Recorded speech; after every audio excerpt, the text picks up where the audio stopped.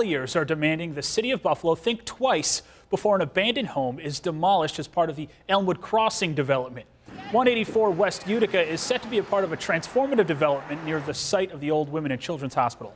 Members of the Campaign for Greater Buffalo say this home has historical significance and must be protected.